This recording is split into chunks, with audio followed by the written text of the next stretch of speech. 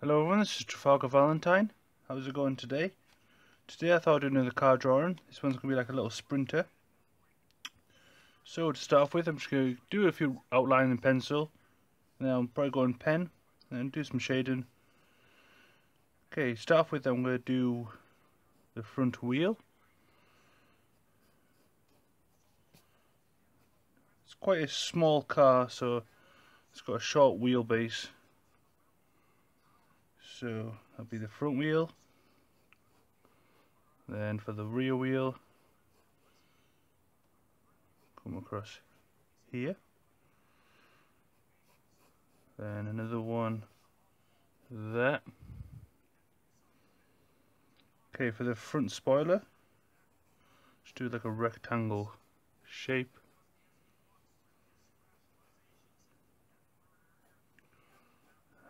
And for the cross side, and then for the other side. And then for the top spoiler, which is the more bigger one,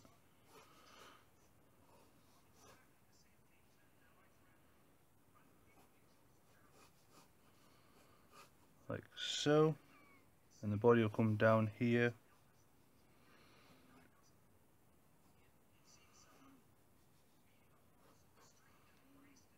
Then the front. So it's just a rough outline in pencil. I've done it, hopefully you can see it. It's quite lightly. And the ground will come across here, just to give me a rough perspective of where things are going. So let's go in with pen. Let's get started. Okay, so for the front spoiler, I'm just going to curl it at the edges, just like so.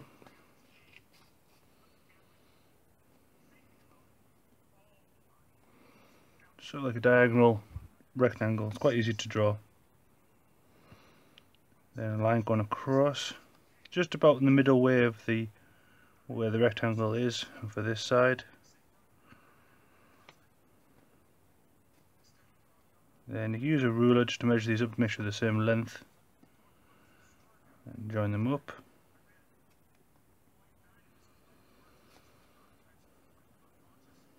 You do another support line underneath it.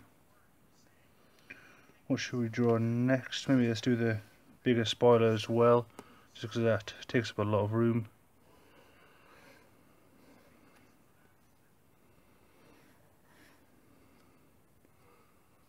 So it's just again another big thick rectangle shape.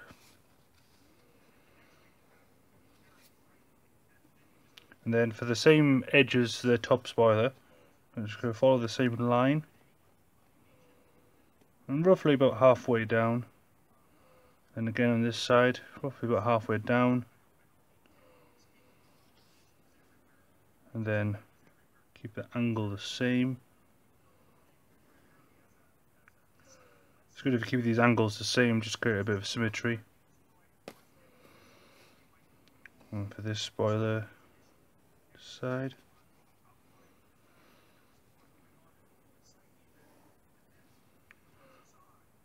Like so. Okay, now that I've got the spoilers in, which is the more bigger section of the actual vehicle, maybe finish this line up there. Work on some of the body work. So I'm just going to do a little circle shape here. And this front panel comes down and comes underneath.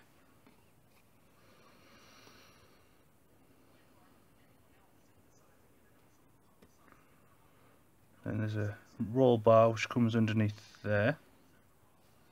It's got a lot of bars and a lot of roll bars, so just be careful of them. You don't want to overlap the drawing and stuff and ruin it.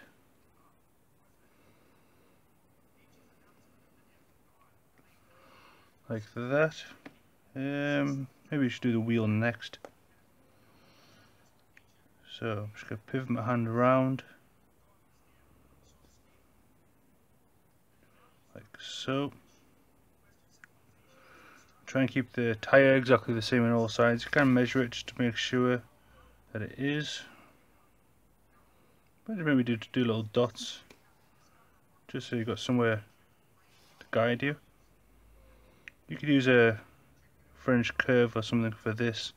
I'm just doing a pen, and any lines that are not quite smooth, I can just smooth them out later. And any lines that I've done that are darker, I know I'm going to shade this in, so it's going to be fine. I'll cover those up.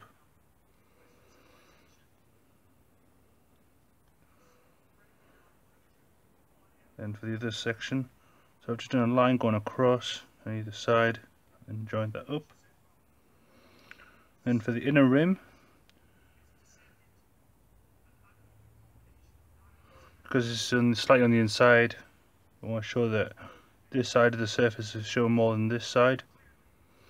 So I've done the circle onto this side. And then it's got these holes in the centre, sort of like a flower pattern. Then again, some more lines on the rim.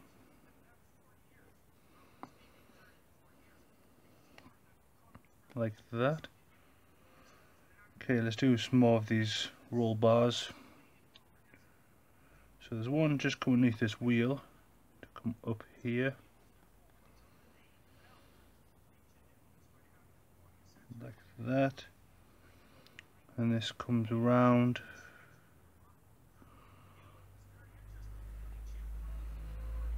And again on this side, join those two up with a bar in the centre.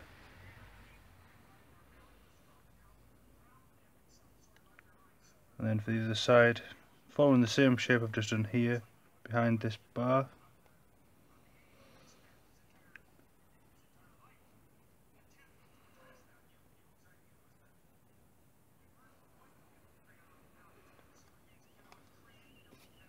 And then let's do some support braces for the spoiler. So just one there, and one there. Then there's a small square frame behind it. Just do a square shape there. And a little circle for the joint. Then do the other side. There's a little bit of bodywork in the centre, so I'm just going to do a line going up. And this will become more clear when I do the shading as well. You can make these lines look a lot 3D and stuff. Okay, so maybe we've got those lines in, we can start with the other wheel. So again, just keeping the surface line similar. Then the rim centre is going to be just behind the spoiler, so it comes on this angle.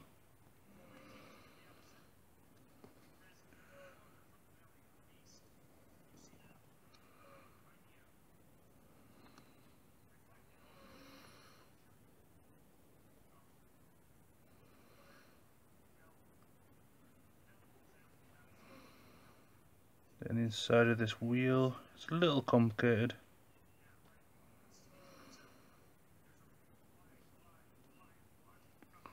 Like that.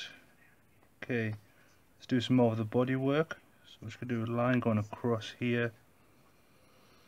Then there's another bar that comes just not quite halfway, but just above the tyre there. And this comes up. Do a little circle there just for the joint.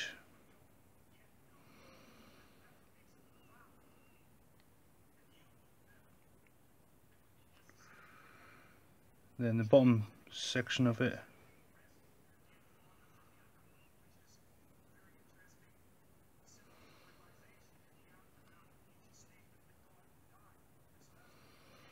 okay, and then there's one bar that comes from about here and joins just before the back wheel. A lot of these are just sport bars for different sections of it, so don't have to be absolutely perfect, and all these different vehicles are the same. These little sprint cars, I think you call them, I can't quite remember. And these will be the exhaust pipes. So these come down and curl at the bottom. It's important to keep the length of the pipe the same all the way across. And then these go underneath here, like so. Then we can finish off this support beam, one behind it, then a little crossbar, just a little block there.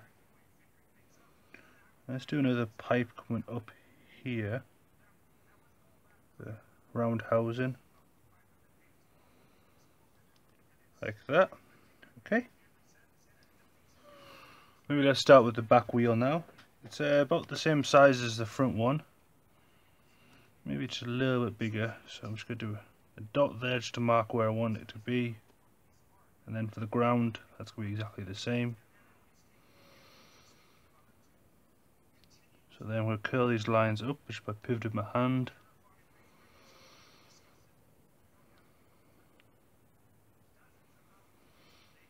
And again the rim, come round. Made this a bit funny shape, so I'm just going to even it out. Just like that. And again the smaller rim in the centre, the floral hole pattern. This is just to allow maximum support for the wheel, but also reduce some weight as well. You could have a solid rim here, but it would be quite heavy. So you've got these holes in the centre just to reduce the weight down. Then do the 3D version of the tyre. Just do lines going across. And curl it up.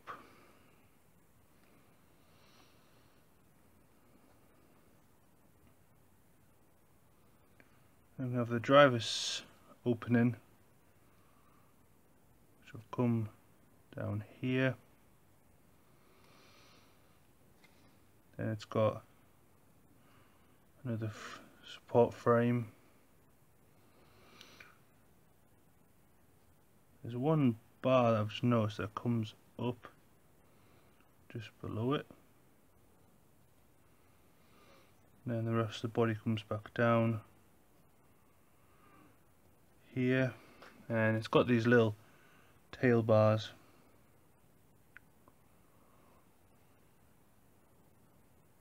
Come up here.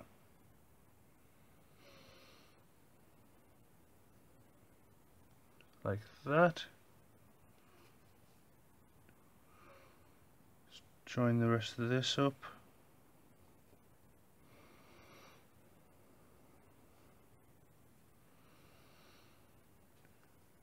Okay, so that's basically the body all done.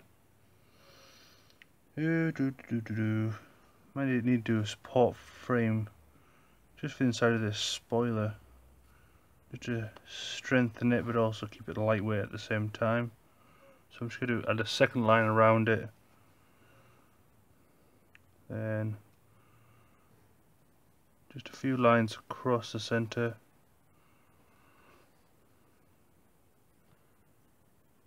For the support, and then we can start doing the driver. So here is going to be his arm coming up here,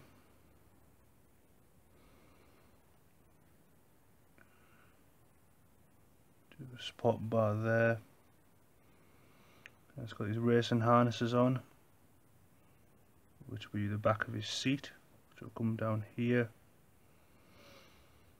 Then for his crash helmet, like so. Okay, so I think I can move into shading now. It's starting to look pretty good. Maybe let's add some numbers on this. It's not quite a racing car yet. It needs to have some numbers and stuff. So I'm gonna do, what number should we have? How about a 0?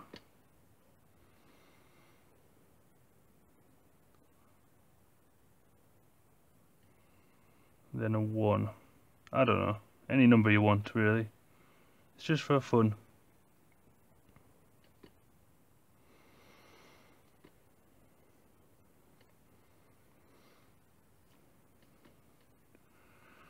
Let's add some flames on this.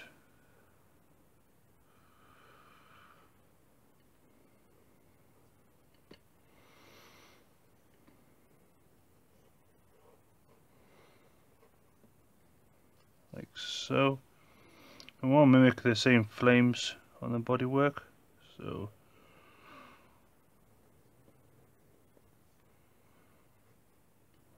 here, maybe let's do some on this side.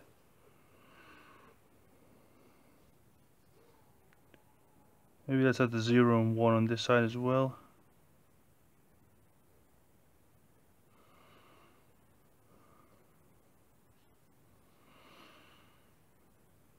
I want some flames on the top part. Like that. Okay. So to start shading, I'm just going to do some block shading. Start with, I might do a bit of cross hatching as well. But I'm going to try and leave a white highlight just around some of the shapes and to highlight some other things. So the bodywork's I want to be darkest, just so I can have the roll cage pipes and stuff. Just leaving them so it pops out a bit more. Let's maybe zoom in just so you can see a bit better. There we are.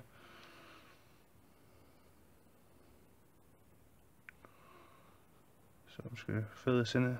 Sorry, I forgot to mention this is a 0.5 uni pen, ballpoint fine line pen.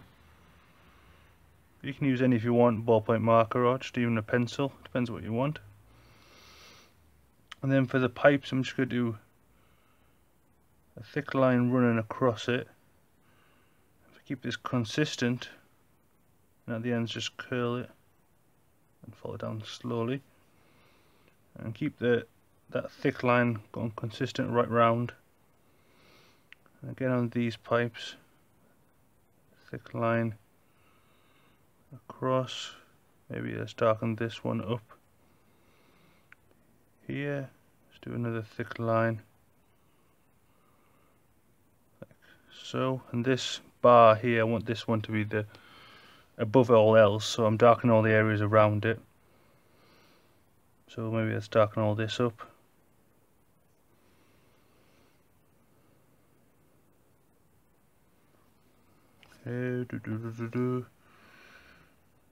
Again on this pipe, let's just do a thick line and curl it around to the top.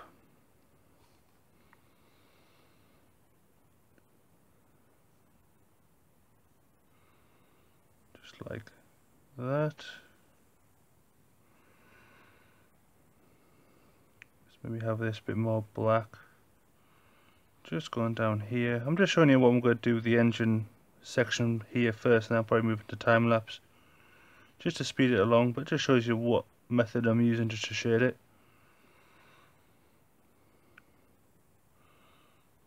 Then for this pipe, let's do a line going across here.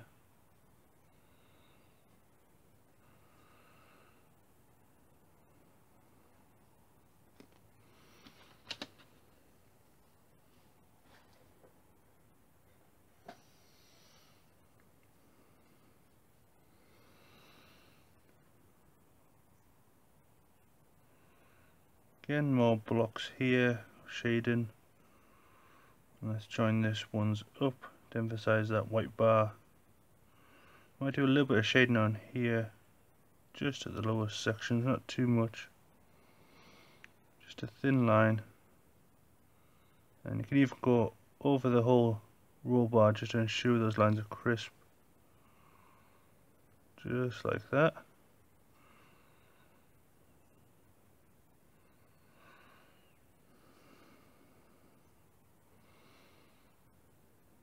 Let's darken all this up here.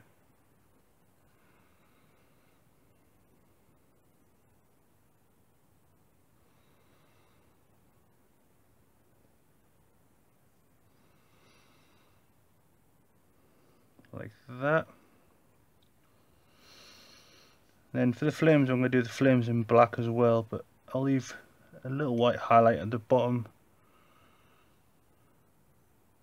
just to show. I'll finish all these little black sections off. For the wheel, I need to maybe do some more tread on them. So I'm just going to do maybe a zigzag pattern. So start at the top.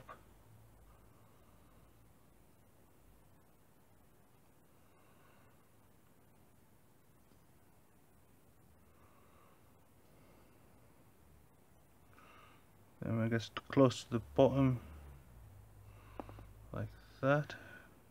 I'm going to do the same for the other side. Again, when it gets close to the bottom, keep them more closer together.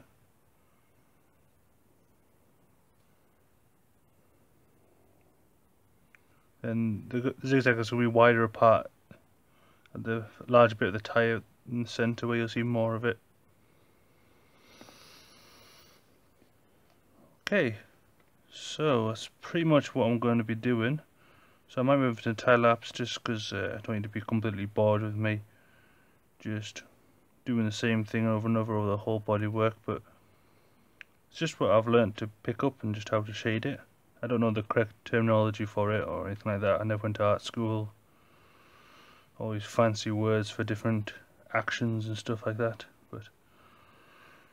And for shapes like around this rim where I want the light to curl in, I'm going to slowly get narrower and narrower at the edges to slowly get bigger, just to give that more depth feel. And because this centre bit is showing more light, there's going to be less shading there.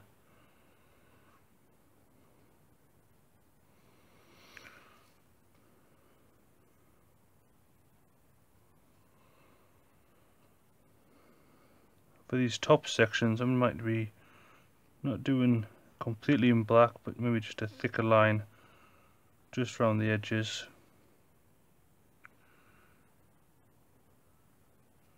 Like so. Around the numbers. And back down.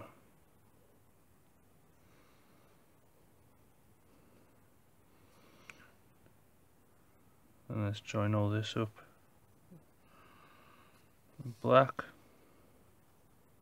It's easy to get confused, so if you just focus and concentrate on one little section at a time, you've got the whole drawing done now, so you know where everything is and everything's in proportion. And you might see some little elements or little knickknacks you can see along the way. Don't worry, that's fine. It doesn't have to be absolutely perfect. Some people pre-plan the whole drawing and stuff beforehand, but I just kind of learn as I go along, and if I make mistakes, I make mistakes. I make mistakes all the time. I just fix them, make it part of the drawing. I mean, for instance, say maybe I was shading along here, and then I accidentally did a line across. Well, you could try spend ages trying to Tipex that all out or using corrector, but no, let's make it part of the drawing. So what can I turn this into be? Maybe just make it thin up here. How about if I have a little flag? Like that. And now it becomes part of the drawing. Where's the mistake? Well, you know where it is because you saw it happen, but the person who looks at it from a new angle won't notice it. So don't worry about making mistakes. And even if you do mess up the drawing, it's fine. Each drawing is just a practice for the next one. That's what I always say.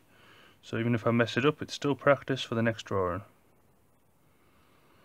Okie dokie.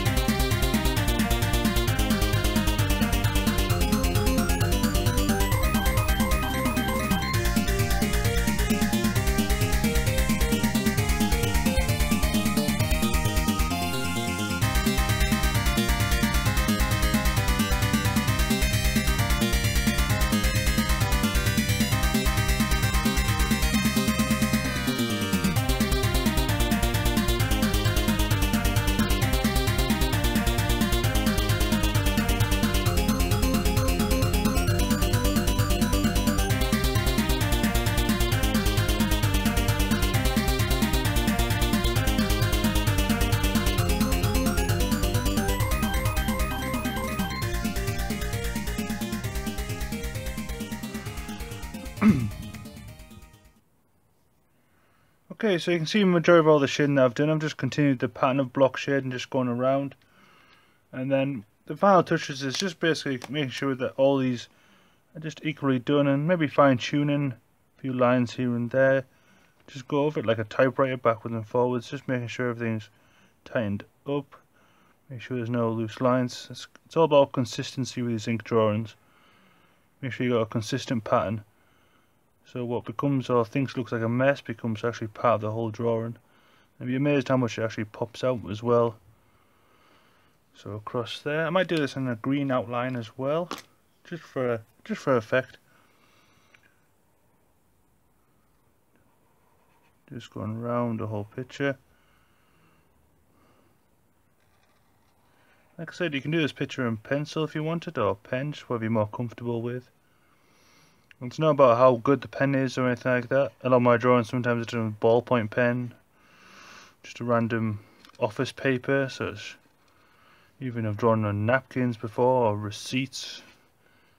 So it doesn't really matter. I mean, better supplies, yeah, it's better quality, might last a bit longer and stuff, but not too important. It's how you use the tools.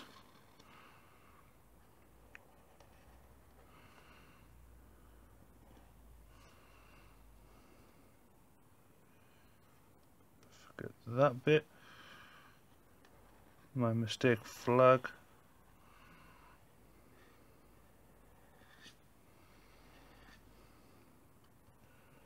Just going round all the lines.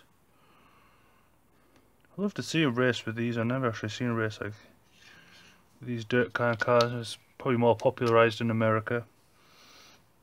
And I've just realized that this is in grayscale, so it's all in grey, so you can't see them actually using a green pen. It's a green pen, I'm not gonna lie to you, it's a green pen. Like that. And maybe just a few sideways lines.